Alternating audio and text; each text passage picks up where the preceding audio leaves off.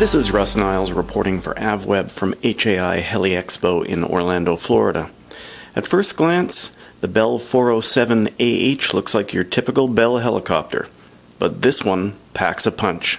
Here's Bell's Larry Timish to explain. Hi, I'm Larry Timish, Vice President Commercial Programs for Bell Helicopter, and I'm standing in front of the Bell 407AH, recently announced at HAI today. What we're doing with this product is we're showing the result of listening to the customer and giving them what they need. And what the customers asked for, international customer, paramilitary or law enforcement, is a commercially viable armed aircraft. So within the capabilities of the aircraft you see today are a minigun, FLIR, night vision capability, and rockets. The intent of this aircraft is to have standard configuration attachments that we can then add whatever armament that the customer requires.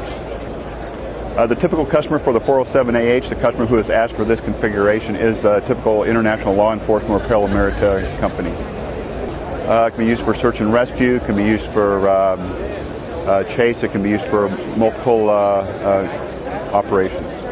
The reason we did this on our own is we have commercial customers that don't want to spend the money for a military version of a Bell helicopter. They want something that's commercially achievable in terms of cost and also an acquisition. So this is an effort to get a quick product to market to the customer to meet his needs. So it can fit a tighter budget.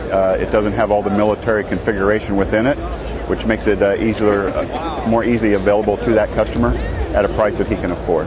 So current estimated retail price for this product would be $5 million, which is much more attractive to many of our customers than a current military version. We do have a launch customer for this product, and we have a lot of interest in it from around the world. So it is going to start a worldwide demo tour to go out and show the capability to many interested customers.